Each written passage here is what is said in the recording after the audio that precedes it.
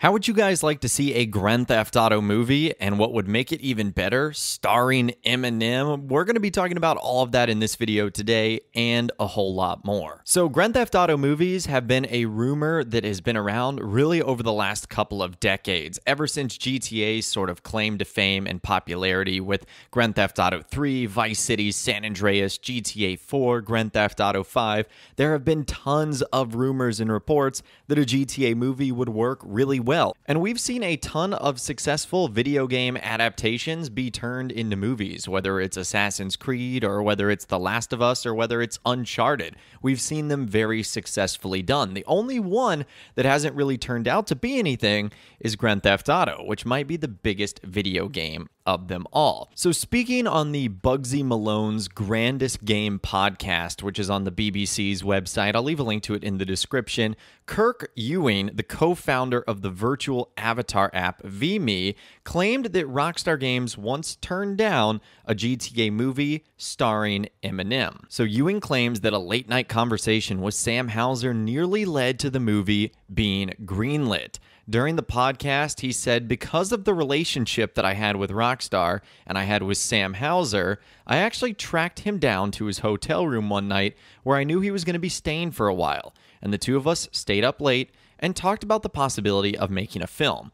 So first and foremost, that sounds a little bit stalkerish and a little bit creepy. I tracked him down to his hotel one night because I knew where he was going to be staying.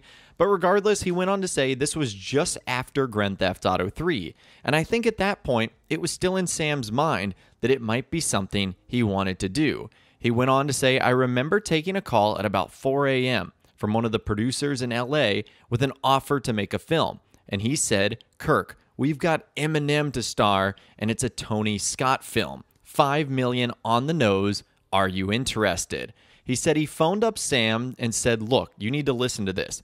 They want Eminem in the Grand Theft Auto movie and Tony Scott to direct it. He said, not interested. And he followed up by saying, at that point, they withdrew from any conversation about making a film when they realized that the media franchise that they had was bigger than any movie that was going on at the time. And Rockstar has kind of always had this attitude about Grand Theft Auto. Two parts of it. Number one, they do believe it is bigger than pretty much any movie or other piece of media out there. And number two, they hate giving up control. And if they were to make a movie, because they are not movie producers, they would have to put it in the hands of someone else. With their new success, many people wanted Rockstar to come hither, not least the movie industry. Kirk Ewing had been a pal of the original DMA coders from way back, and as it turned out, was one person well placed to try to make that happen. Now, as an agent, he was trying to see if a tie-in with Hollywood could actually come off. Because of the relationship that I had with Rockstar and I had with Sam, I actually tracked him down to a hotel room one night where I knew he was going to be staying, and the two of us stayed up late and talked about the possibility of making a film. And this was just after 3. And I think at that point, it was still in Sam's mind that it might be something that he wanted to do. GTA 3 had hit the culture so hard, the biggest stars in the world were now in the mix. Actually, I don't want to tell this story. Should I tell this story? Go on, tell this story. Tell this story. I remember taking a call about 4 a.m. From a producer in Los Angeles with an offer to make a film. And he said, Kirk, we've got Eminem to star, right? And it's a Tony Scott film, $5 million on the nose. Are you interested? And I phoned up Sam and I said, look, listen to this. They want Eminem in the Grand Theft Auto movie and Tony Scott to direct. And he said, not interested.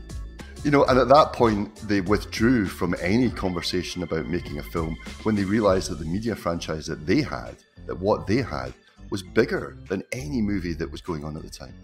Now, to give you guys a little bit of the timeline here, because this happened right after Grand Theft Auto 3 released, that was in 2001. It became one of the best-selling video games of the year. And although it's unclear when the conversation happened, Grand Theft Auto 3 went on to sell over 2 million units by February 2002. And at the same time, Eminem actually released his probably most successful movie and box office hit, 8 Mile, which achieved nearly $250 million of revenue at the box office. So it's very clear that Eminem was looking to star in a movie. It's just 8 Mile would have been a whole lot different than what we would have gotten in a Grand Theft Auto movie. Now, I'm guessing at the time it would have been based around the story of Grand Theft Auto 3, considering that would have been the one that just came out. Now, in case you also don't know who this is, Tony Scott is actually the director of the original Top Gun from 1986,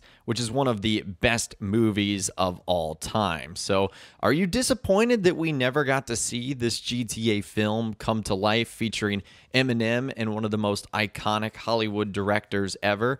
I do think it could have been pretty cool, but we know Rockstar is pretty against stuff like that, especially when it comes to pop culture and media being made about them. Remember that documentary drama called The Game Changers that was about Rockstar, and it was on the BBC? Rockstar actually responded on social media to this. They were kind of trolling them. They said, "Was Basil Brush busy? What exactly is this random made-up bollocks?" And then also saying, "This new Rent-A-Ghost isn't as good as I remember." So long story short, Rockstar isn't necessarily a huge fan of things, number one, they don't have control over, but also number two, people or things making movies or media about them. They definitely try to keep a low profile, and that's exactly what I think they wanted to do here. They wanted to focus on making video games, and they didn't want to get involved in something that would take them out of making video games. Now, as of when I'm recording this video, Rockstar nor its parent company Take-Two Interactive have responded to this report, but I would have to say that this is probably true. And we also know that even though there wasn't a Grand Theft Auto movie, there have been a ton of A-list stars that have joined the voiceover and motion capture roles of Grand Theft Auto games in the future, like actors Samuel L. Jackson for Frank Tenpenny, Ray Liotta for Tommy Vercetti. Comedians like Ricky Gervais have appeared, and Eminem has actually popped up on the game's celebrated soundtrack as a guest star on a Dr. Dre track recorded for GTA Online's DLC, The Contract. So Eminem, I guess you could say, finally made his way into Grand Theft Auto. It just didn't happen in the form that we originally thought he was going to be in, and that is a Grand Theft Auto movie. So again, let me know what you think about everything we talked about in this video today in those comments down below. I'd love to hear from you guys down there. Number one, what would you think of a GTA movie with Eminem? Do you think that would be good or bad? And if Rockstar did a Grand Theft Auto movie today, what story would you want it to be about? GTA 5 with Michael, Trevor, and Franklin, Nico Bellic, one of its DLCs like Luis Lopez or Johnny Klebitz, going back to Vice City or San Andreas? Let me know what you guys think in those comments down below. I'd love to hear from you guys down there. If you guys did go on to enjoy this video, though, a like rating would, of course, be awesome. And be sure to subscribe to my YouTube channel if you are new. You want to stay up to date on all the latest GTA and all the Rockstar Games videos that I'll be doing here on my channel. And be sure to ring that notification bell as well. Sometimes YouTube just doesn't work, and if you ring that bell, you'll always be guaranteed to be notified when new videos arrive. But of course, as always, guys, thank you all so much for watching. Take care, and I'll see you guys in the next video.